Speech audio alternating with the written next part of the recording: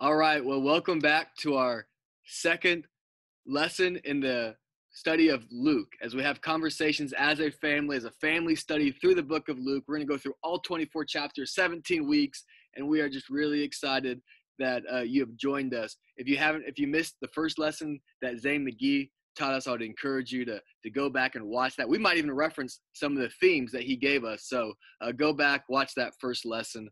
But we are excited to go over chapter 2 and chapter 3 today. I am here with three just incredible people.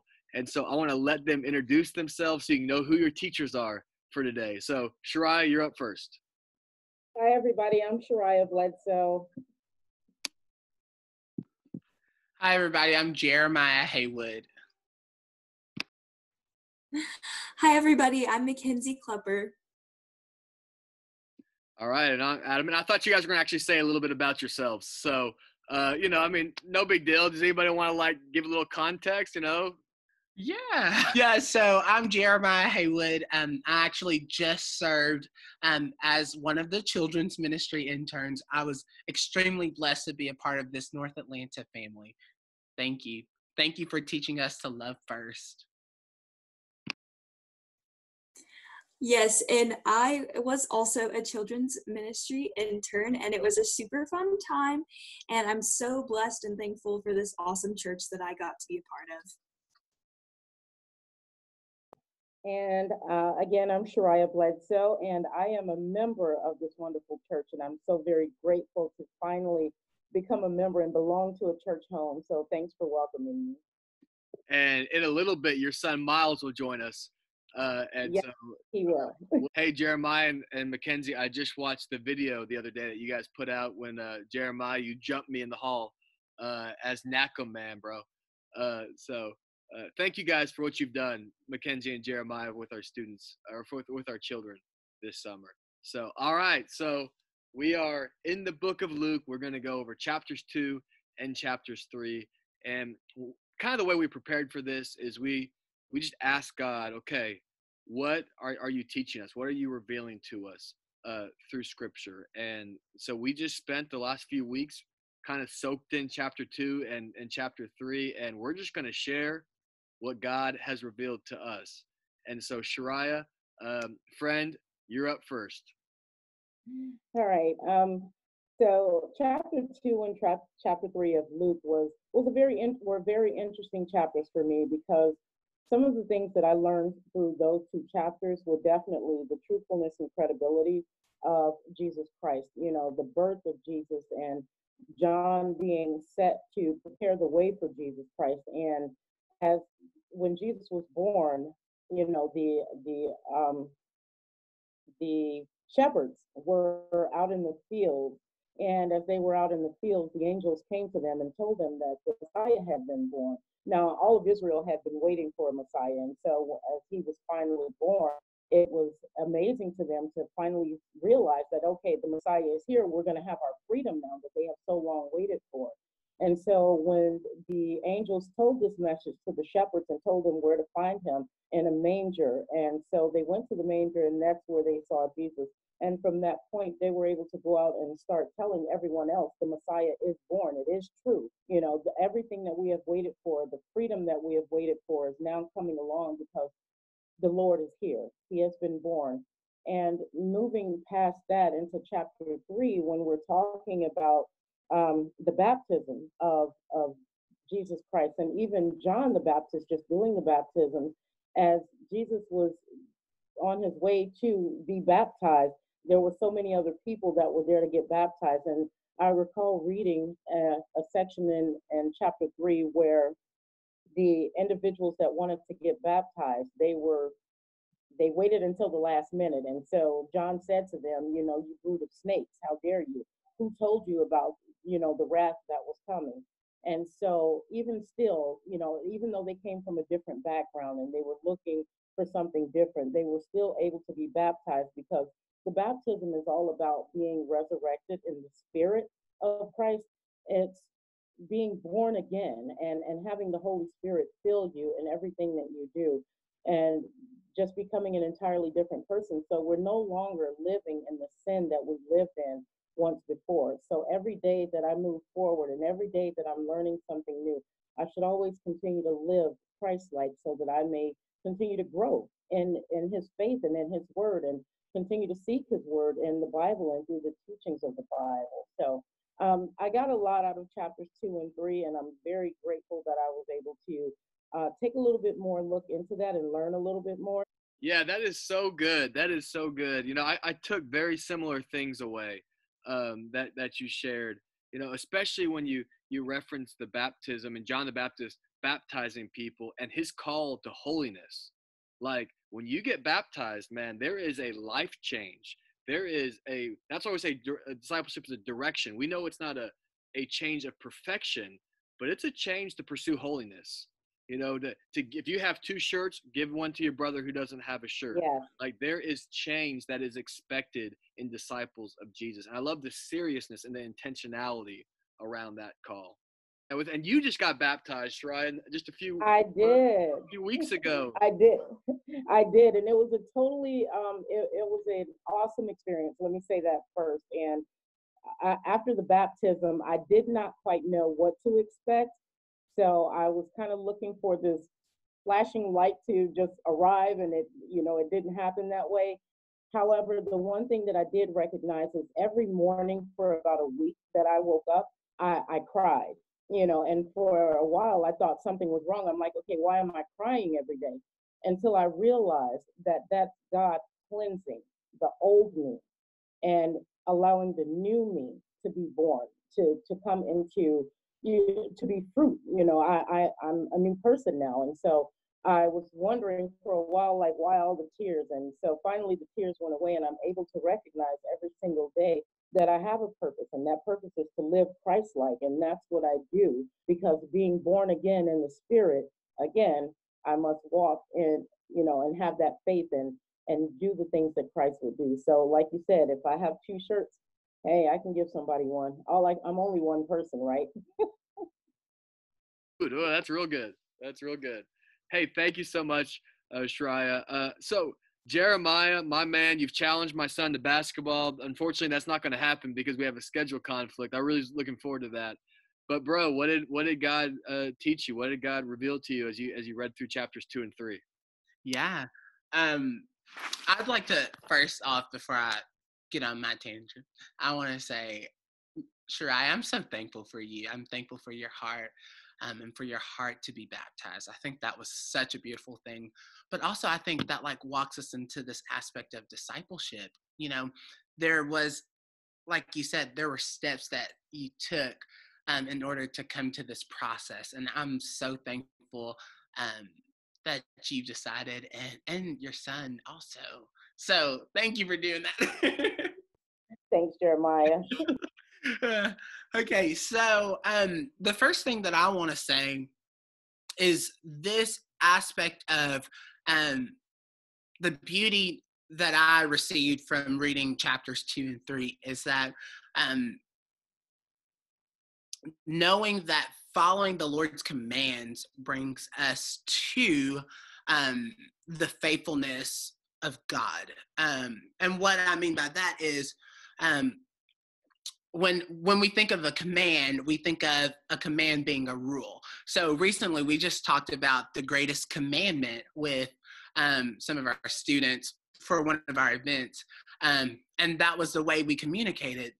A command is a rule that the Lord has. And I think in the stories, like John was commanded to prepare the way for the Lord to come, to prepare the way for the Messiah to be received. And so I think it's beautiful to see this aspect of the faithfulness of the Lord playing out in front of our eyes. Another cool thing that I really got from this was this aspect of us needing boy Jesus as much as we need grown man Jesus. And what that really looks like is Jesus was doing things as a child. And I think with him doing things as a child, it really shows us how we are supposed to welcome the little child into the body of Christ. we were talking the other day, and I think Adam said a statement that Jennifer Schroeder uses all the time. Like, kids aren't the future of the church. They are part of the church right now. And so we are called to really present this aspect of including their mind, including their spirituality into the life of the church today. So yeah, I think there's this aspect, a lot of inclusion is shown.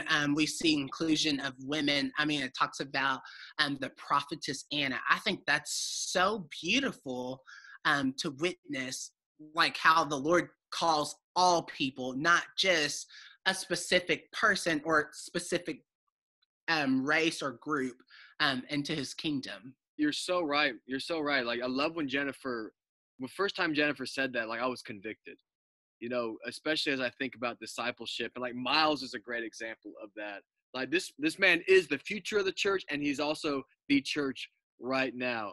Yeah, I love that call to refocus ourselves, and that call of discipleship that we see here in Luke and that you just brought out. So, hey, that's so good. So, Mackenzie, what you got? All right, so I'm just going to talk about the things that stuck out to me, and it's really just that people's lives were being changed and transformed, even by Jesus as a newborn baby, and even as Jesus as a child, like Jeremiah was saying, which I think is so cool. But in the story of the shepherds, in the beginning of chapter 2, you see the angel telling them, I bring you good news of great joy. And they suddenly see all of these angels praising God. And they're like thinking to themselves, this is something I need to see for myself. And when they go and they see baby Jesus, it just reminds me of like what Shariah said, like that trustworthiness of God, like what the angels told them was true. And I mean, they went away glorifying and praising God. Like, how cool is that to just know that they just saw Jesus, they saw the truth in front of their eyes, and they went away praising God for that. And Jesus, they didn't know what Jesus was going to do. They didn't know how he was going to save them, but they knew that what God told them was true, and they were changed and transformed by that. And then we look at the story of Jesus, like Jeremiah talked about, where he was a young boy and he went to the temple by himself, and he was talking to a bunch of people, and he didn't have to be wise or old or anything like that, but he just spoke from where he was at. He spoke about how he felt God's presence on his own. And I just think that is such a beautiful thing. And his parents lost him, and then they found him, and he said, did you not know that I would be at my father's house? And that's just something that the mother just is like, whoa, I didn't think about that. But even though this is Jesus that we're talking about, our kids still have that same connection with God. They still have that same feeling of, who is God to me? Is he my friend? Is he that good person that loves me, and that father that treasures me? And from this story, it also said that Mary, his mother, treasured all of this in her heart. And her child spoke to her not only because she was Jesus, but also because he was her child, and he just felt that spiritualness. And so I just like looking at that, because it really hits on that upside down kingdom that they talked about in the other lesson, about how we don't always look at it in the way of all of the older adults are the ones who are wise and have experience. But just because a child doesn't have experience does not mean that they don't feel the presence of God. So yeah, I mean, even in First Timothy, I think that's so good, Mackenzie. Like, First Timothy talks about this aspect of, don't allow people to look down on you because of your youth. Like And I think when we start talking about children in the life of the church, like we have this mindset, we come in with this mindset that they have to speak all eloquently or all of these things. And I just think that's not true. That's not real inclusion of a child. Yeah, I love that discipleship message there. We always say discipleship is reciprocal, meaning that the mentor and the mentee, the mentor is also going to grow in their discipleship by their mentee, because we're all made in the image of God. We're all image bearers, so we can all teach each other more about who God is. And so, I mean, you talk to trail guide leaders or children's ministry teachers, and they all say the same thing. They talk about the blessings that the kids give them and what they learn from the kids.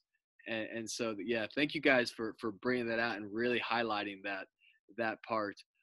You talked about, is that Luke? What is that? Luke chapter 2, 49 is what you're referencing as far as the Father's house. Another translation would say, did you know that I must be about my Father's business? And I love that. It's one of my favorite verses in Scripture. Like, I mean, didn't you know I'm about my Father's business? Like, that's what I'm about. And it's like, that's what I want to be about.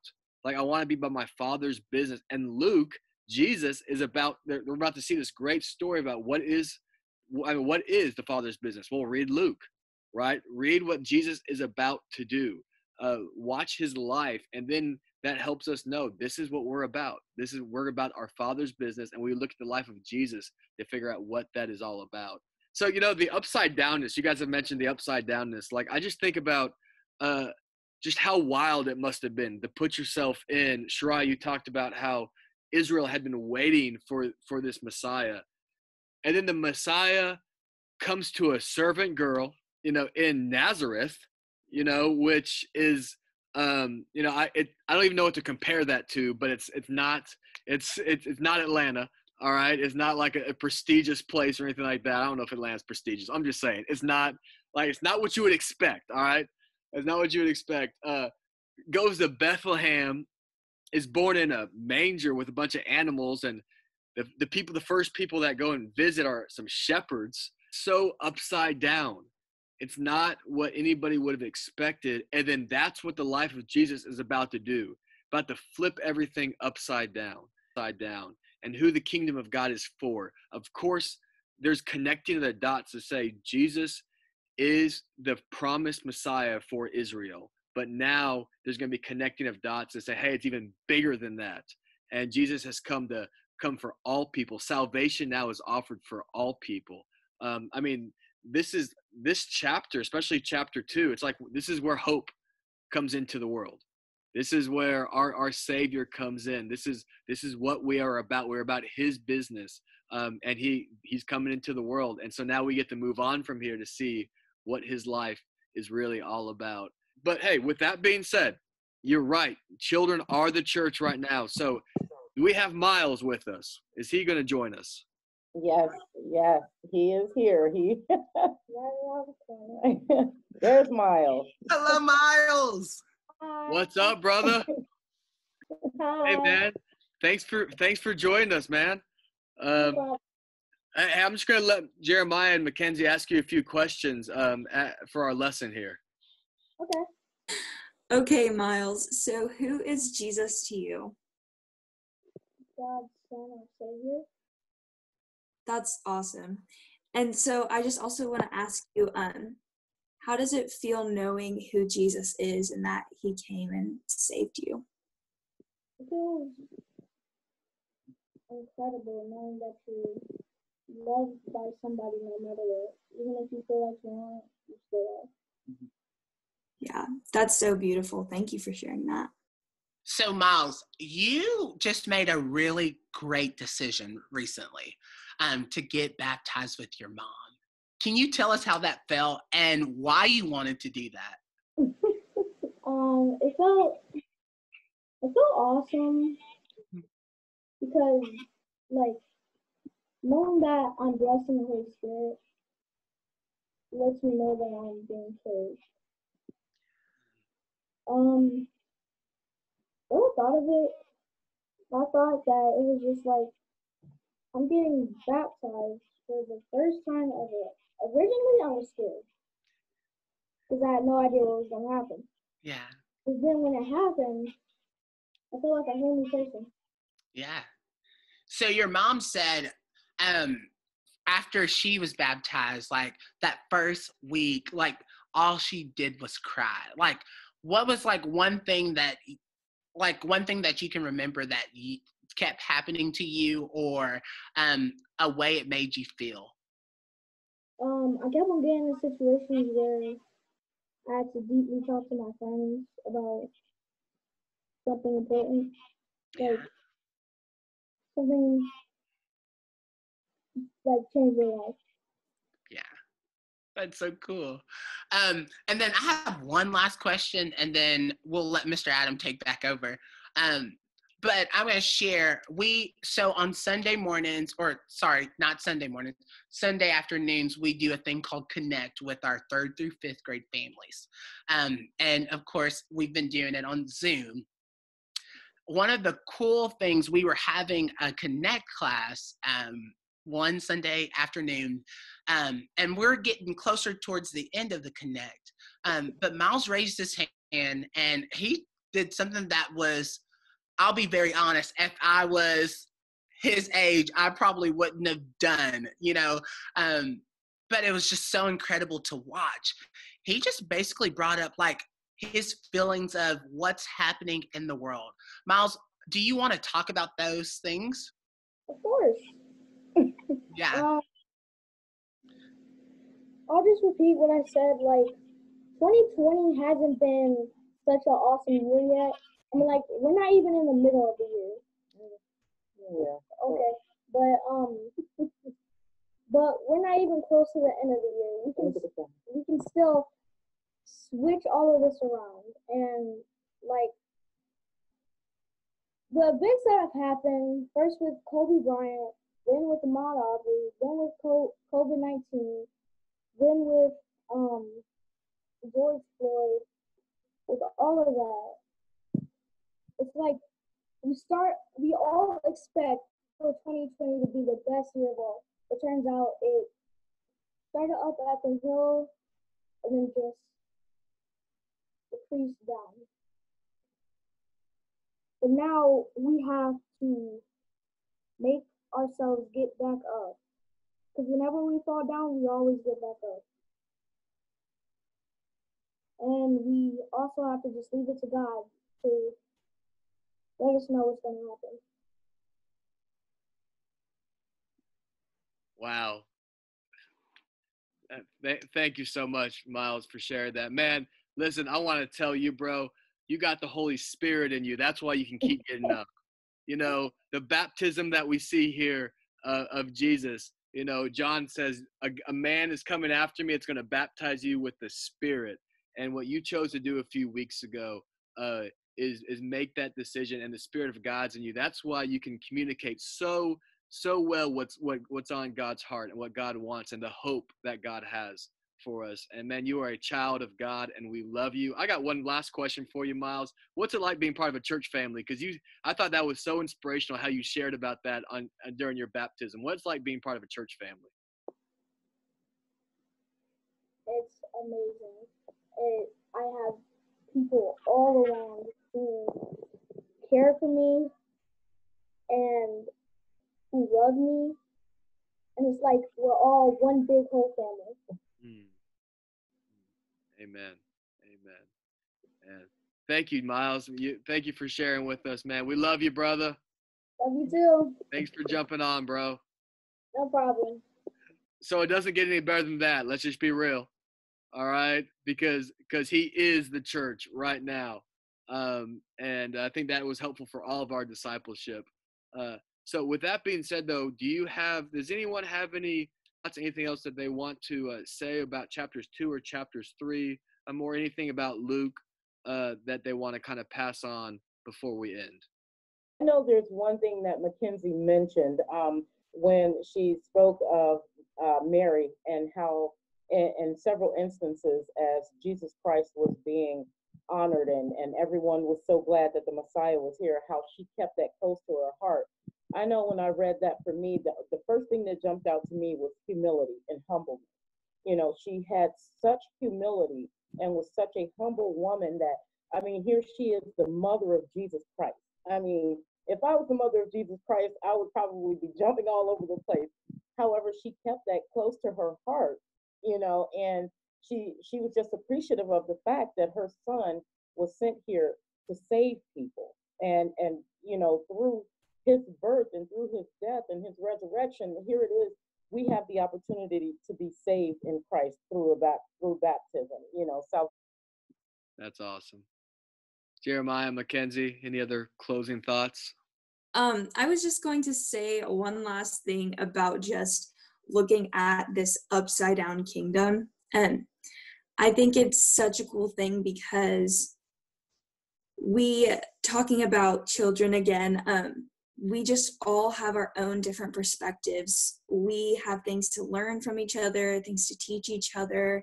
And although some of us have different experiences and others don't have experience, but they have just this spiritual connection with God, I think children see that in the purest form. And it's so beautiful because it's that childlike faith, that pureness and that humility that Jesus looked at us with.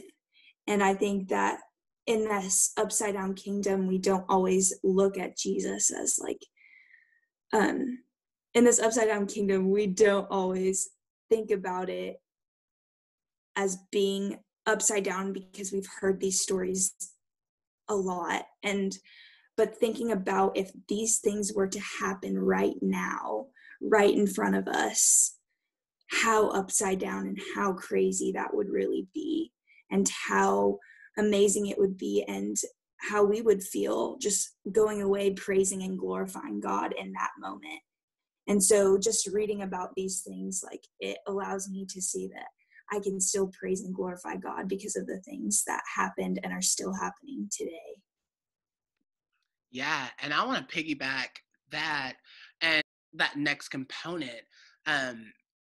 What Mackenzie said was so great about this aspect of this upside down narrative with children, but also I think there's a beauty in knowing that we all are image bearers, and because we all are image bearers, we receive the Holy Spirit. And so if we've received the Holy Spirit, that means that, like she said, there's a lot to learn from everyone. That's the marginalized voice, but also that's women in ministry. That's women who are outside of ministry. That's every single person who isn't included in the normalized church view. They bring something to the table. And so I think for my response to that is how am I including other voices and inviting other voices to that table? So yeah. That's really good. That's a good call to discipleship, to be calling those other voices in, knowing that they are image bearers and the Holy Spirit is in them. And so, I think the last thing that I would share is when Jesus came as a baby to the temple for the purification rites, I think about the scene of Simeon and Anna, and I just think about what was that like?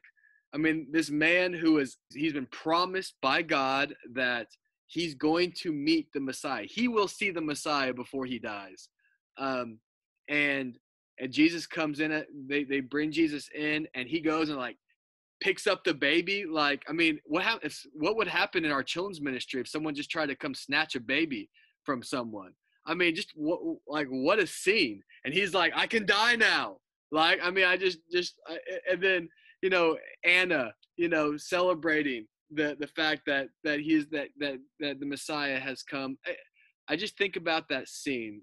And I guess I say all of that to say that I want to be more like Simeon and Anna. I want to be that well connected to the Spirit, because everybody else missed it.